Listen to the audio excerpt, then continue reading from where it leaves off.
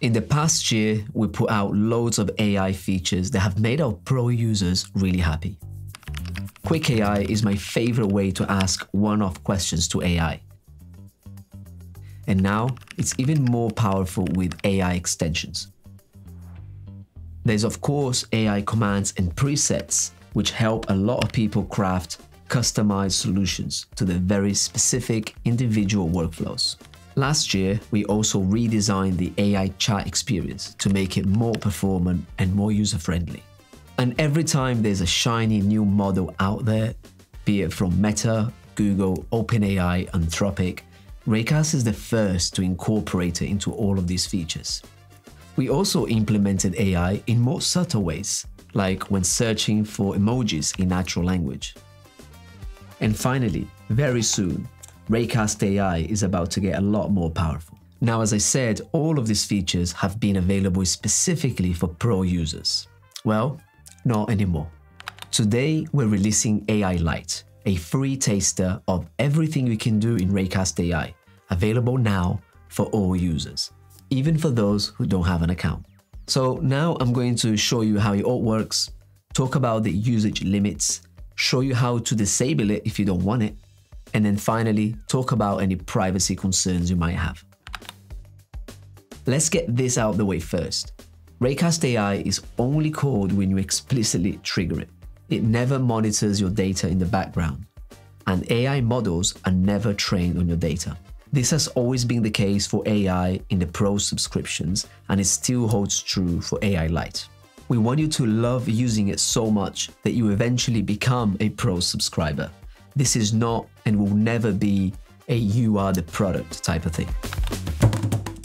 You don't need an account to try AI Lite. There are thousands of people that use Raycast every single day without an account, and everyone's still allowed to keep it that way. Only now, you get a little bit of AI for free. The way it works is that everybody gets 50 messages for free, and a message is basically anything that you send to AI expecting a response.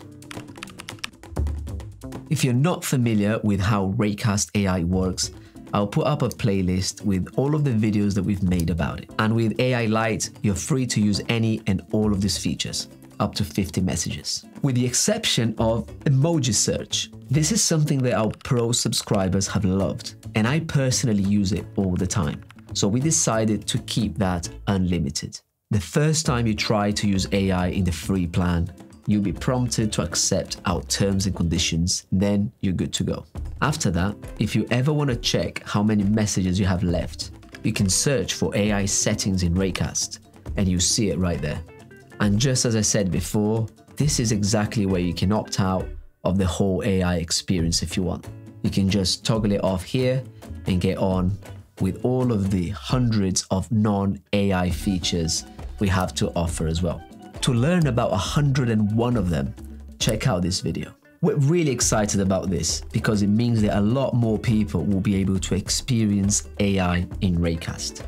I'm obviously biased, but in my opinion, it's the best way to use AI out there. It's reliable, it's easy to use, and it sits super close to the operating system, so you can use it on all of your apps. And of course, after you're done with your 50 free messages, if you still want a bit more, you can sign up for a free 14-day trial of Raycast Pro with the link in the description. You do need an account for that, but you get unlimited AI usage for the whole 2 weeks. For more Raycast tutorials and announcements and tips, make sure to subscribe.